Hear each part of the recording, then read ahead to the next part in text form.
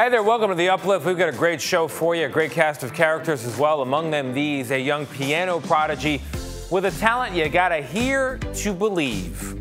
Also, a 21-year-old with autism and a family business with an important mission statement. Plus, a local hero who went above and beyond to help a stranger stuck in the snow and in dire need of help. And watch me, yes me, conquer my fears. All that and our most heartwarming videos, the ones you just need to see. You're watching The Uplift.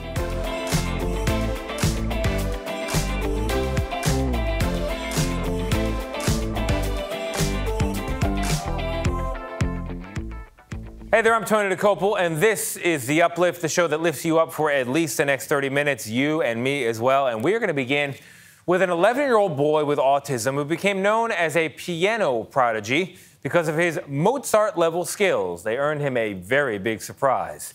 Here's Vlad Duthier. To say this Colorado boy is a piano prodigy would not be enough. That's 11-year-old Jude, who has autism. One day, he just sat down at the family's electric keyboard, and this is what came out. Jude could listen to any music and figure out how to play it immediately. It was as if he had been taking lessons for years. But Jude has a different explanation. I was inspired. I was inspired by God. Jude was featured in a local TV report which caught the attention of professional piano tuner Bill Magnuson. Saying Jude had Mozart-level talent, Magnuson used his father's inheritance to buy the youngster a grand piano, and here it is, arriving in the family's home. An act of kindness that has changed his life. And that is coming from a whole total stranger who never knew him, but just decided to help him in that grand style. Yeah, it's amazing. Yes. Jude and his father, Isaiah Kufi, told us he now plans to play every day and is learning to read music. I never stop. Always on and on and on and on. Yeah. 3 hours a day. A divine talent, which his family hopes will ensure him a brighter future. Vladimir Duthier, CBS News, New York.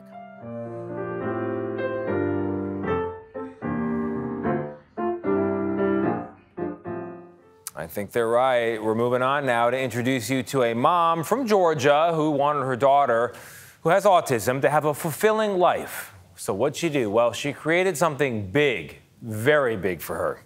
Here's Caitlin O'Kane. Every morning, 21-year-old Jordan Moore wakes up and goes to work at her very own t-shirt company. She gets to the warehouse, greets her coworkers. You need more shirts? Yeah. Okay. And then starts packing up orders, with an occasional dance break. Jordan's mom, Jackie, says working at her own company is nothing short of a miracle for Jordan, because Jordan was born with autism and verbal apraxia. If you listen to a video of her, you will quickly notice that her speech is not typical speech. She has a very deep voice.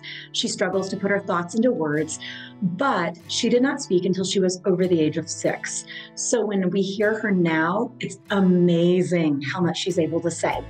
Jordan continued to overcome challenges, but her parents still saw one on the horizon. We just kept finding there was so little opportunity for an individual like her once she got out of school. And it was really keeping my husband and I up at night. Like, what was she gonna do? About 5 years ago, they started Jordan's Summer Shirt Project, a way to keep her busy during the summer while also teaching her new skills. The thought of Jordan being able to independently roll a t-shirt and add a wristband to it without any help seemed like an extremely lofty goal. At that time, she was struggling to do much of anything independently. So when you're thinking about that, how is she going to find a job? And it was that summer that we set out. We're like, you know what? Even if she has to have someone help her, that's okay. We're gonna set out to do the best she's able to do. They sold t-shirts with a simple but meaningful design. Be kind to everyone. I wanted our whole idea to have a greater meaning, and that's what led me to the idea of kindness. I originally started thinking of getting the world to be kinder to individuals with disabilities. But when I thought about it more, I was like, you know what? This world needs to be kinder to everyone. They found a solution to their problem. When Jordan graduated last year, she had the t-shirt business to look forward to. It will be a good job today. Yep, you're doing a good job today. And on TikTok, where they amassed 2 million followers, they give viewers the behind the scenes of their operations and teach them valuable lessons. Jordan went from people maybe not engaging with her because they didn't know what to say to her, to suddenly being at the grocery store or anywhere she goes, and there people are like, there's Jordan from TikTok. And she just kind of glows, and they talk about what she can do. So you went from a life of talking about your struggles to suddenly everybody noticing what you're good at, what you're accomplishing. And it was just such an eye-opener for me that I think everybody wants to be seen for their positive, aspect on things. And so often we forget that about individuals with disabilities. The Summer Shirt Project has turned into a successful year-round business. The company and Jordan are thriving. It feels like nothing short of a miracle, although it's been so much work in the making. I'm so excited. I was setting out to create a job for her, but she's happier. She is confident. You just look at her and everything about her has changed. I think our story shows never give up. Good advice. Also good advice, be kind to everyone. Nice t-shirts there. Coming up, meet the woman who saw a complete stranger stranded in the snow and went above and beyond to save that stranger's life. Plus, our heartwarming videos, you know the ones, you gotta see them. Stick around.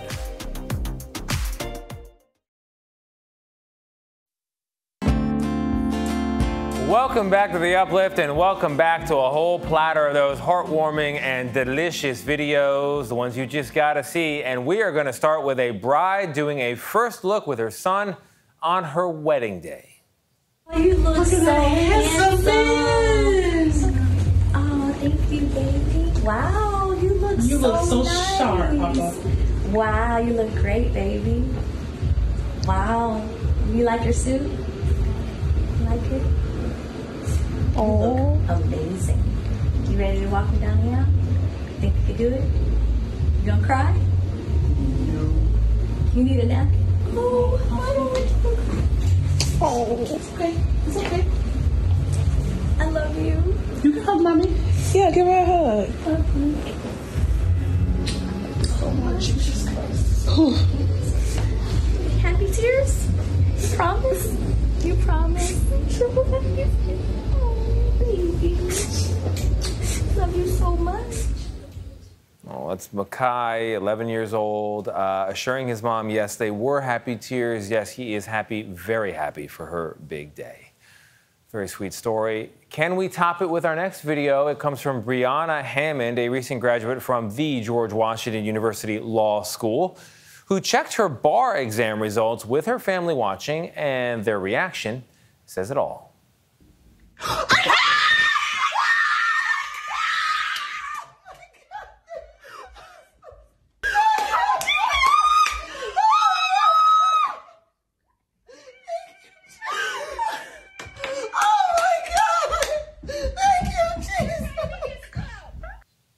Brianna Hammond Esquire, it would appear. She is a lawyer now. I think she passed that exam. Congratulations.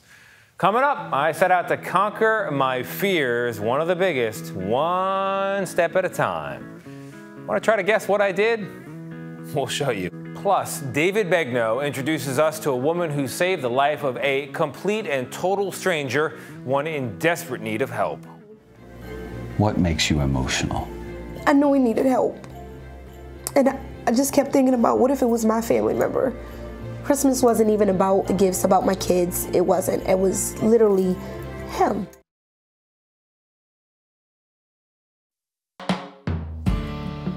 When a truly massive blizzard hit Buffalo and residents were urged to stay indoors, one woman found herself looking outside. What she saw was a stranger who was in dire need of help. She opened her home to him, This is what happened next. This is the first time that Yvonne White is going to see the home where her brother was treated like family. Hi! How are you? By a woman who rescued him. Put it in perspective. You saved his life. You saved another human being's life. During the blizzard last month in Buffalo, New York, Shakira Autry took action when others might be less willing. What you did was just beautiful. Just beautiful. I just did. Yeah, but you know, he made him comfortable. Yes. He felt the love. He was at my door banging. When I woke up, I heard, help, help. It was Christmas Eve. Shakira looked out her window and saw that man struggling in the snow. He keeps screaming, help. I don't know what to do. I feel so terrible. It was 4 degrees outside. He can't even walk. Like the wind is so bad. The wind was gusting 53 miles per hour. He had no gloves on, looked lost, and in pain. The 35-year-old and her boyfriend, Trent Alls Jr., took him in. 64-year-old Joey White has the mental capacity of a 10-year-old, according to his sister. He lives in a group home just a few blocks away from Shakira's home. That morning, Joey left home headed for a movie theater, where he's worked as a custodian for 40 years. It's unclear how long he lingered in the cold. He was so frozen. His clothing was completely froze. What were his fingers like? They were it was balled up with the bag in his hand. I told him, I walked him through, I said, I have to cut the bag because the bag was froze. He had ice, literally ice balls around his hand. After bandaging his severely frostbitten hands, Shakira called 911 again and again, but the weather conditions made it impossible for first responders to reach them. I was waiting for the National Guards, and I still was waiting for 911, paramedics, fire. I was waiting for anybody, and nobody ever came. As the hours passed, the snow just kept piling up. So Joey spent Christmas with Shakira, Trent, and their kids. She did his laundry, fed him, even played movies for him. We got to get some help. All the while, his hands were literally changing color, and the pain was becoming unbearable. I was thinking, if there's going to take them this long to come and get him, and he's alive, how long is it going to take him to come and get a dead body if he was to pass? I couldn't wrap my head around, I just couldn't do it. This young man's fingers is going to fall off. On Christmas night, she turned to social media, panicking. I had to use these to cut the ring off of his finger. I'm not no surgeon. I'm right here, Joe. About 36 hours after their ordeal began, I thank these men for helping. 2 Good Samaritans answered her plea. Yeah, we all love you. We right here with you. You hear me? Because what you tell me, I'm your friend, right? We're friends, right? We're friends forever. And drove them to the hospital. When I got in the truck, he told me he was scared, and I said, I'm scared too. I'm scared too, Joey. And I said, you know, we got help. We're going to go. The doctors are going to take care of you. And then when he told me he loved me, I knew he really felt safe. This man could have died. 64 years old, could have died outside. I wasn't letting that happen on my watch, and he wasn't going to die in front of my kids. What do you think the takeaway is? I feel that especially nowadays, the way our country is, everything is just, you know, the weather is terrible, this is terrible. And then to see the compassion and the love with 2 strangers is just amazing. So you tell me where the connection is. It's here. It's not here. Bingo. It's clear. We got him to the emergency room. In the spirit of that first Christmas, more than 2,000 years ago, Shakira Autry made room in her home and in her heart for that stranger in need. I'm right here. When you think back on it all, what makes you emotional? I knew he needed help. And I just kept thinking about, what if it was my family member? Christmas wasn't even about the gifts, about my kids. It wasn't. It was literally him. Christmas was him. He was a very good Christmas gift. And now, for the rest of my life, I will remember him. What would you say to people watching this who will encounter something down the road? People should be kind, be loving. We'll take a lesson from you. So thank you. You're welcome. Thank you both. That's a very moving piece. Coming up, you will finally, at long last, see the glory and the mortification of my attempt to conquer a very big fear. It's not an exercise class, although it looks like one. Was I successful? You will be the judge, and we will show you after the break.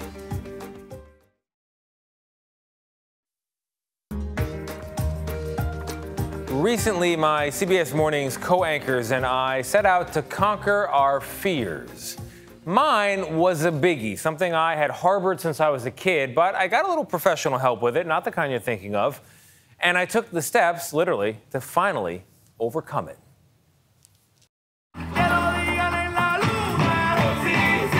Sorry, Joan Baez. The idea of dancing on camera, even with you, Joan, too much for me. Go like this, and that's James Brown. Not gonna happen, Sam Rockwell. I think what's being revealed here is that you, in fact, do have a talent for dancing, I do not. DJ D Nice joins us on the turntables. Peer into my eyes, America. I am not a dancer. See, dancing brings out anxiety and stress. It doesn't relieve it. Me personally. And I think other people feel uncomfortable too when I start dancing. So you can imagine how I felt. Hi, Jess.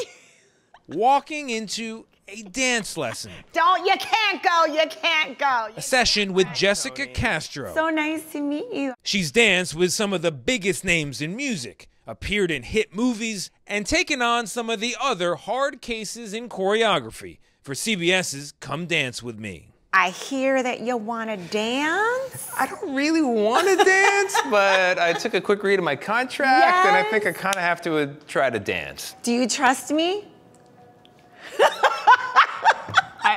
I'm gonna do my best. Left, right, yes. She used basketball as a way in. Dribble the ball with me. Dribble the ball, boom. And I didn't always love the process. Now point to the people. No, I can't point to them. I can't be Tony, my point Jess. to the people. Point. What people? Just us. No, All right. yes. Okay. You know what dance is? Honestly, dance is confidence. Prove it out. But you know what does not build confidence? Step right. This way? This way, step right. Okay. Seeing yourself in the mirror looking like this. Party starter, yes. No, yes.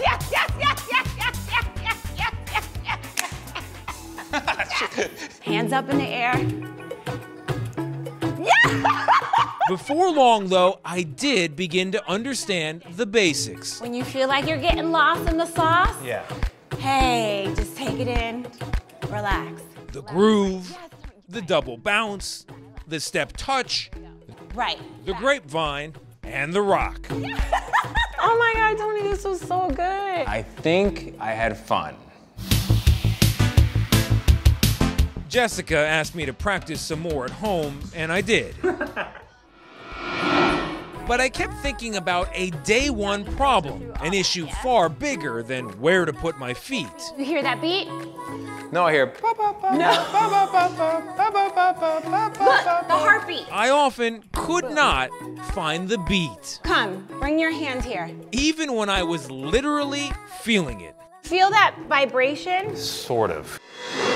A problem we would have to address right away on day 2. I think the fundamental challenge for me is not the movement, it's not the grace of it, it's not the pace, it's I don't hear music properly for dance. Right.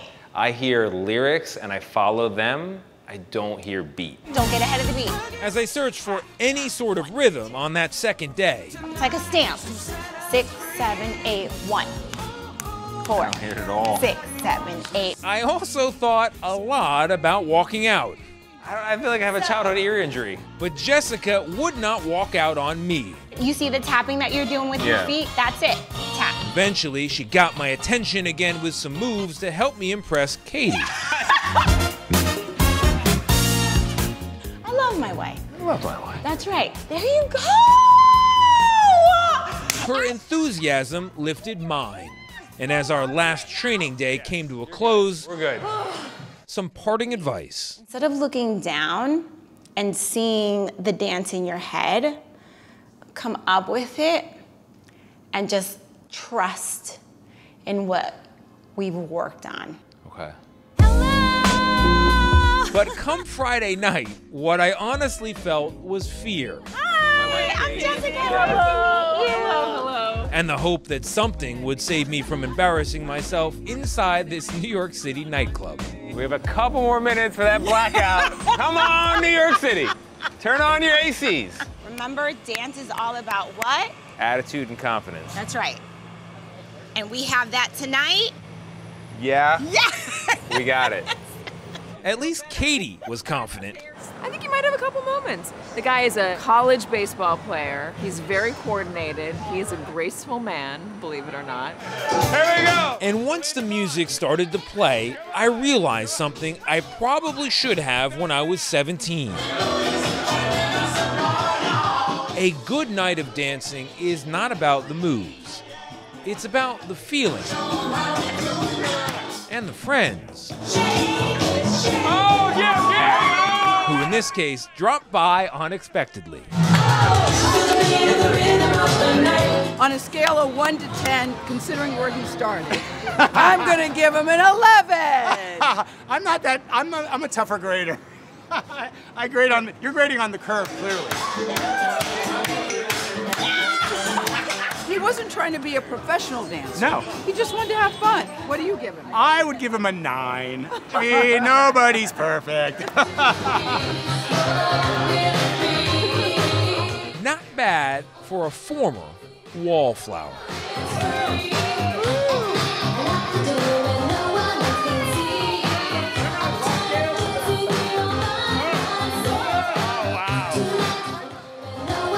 Look into my eyes, America. I am now, apparently, yep, a dancer. And that is our show. I hope it brightened your day, lifted you up. It did for me. I'm gonna go look for some more good news. See you next time.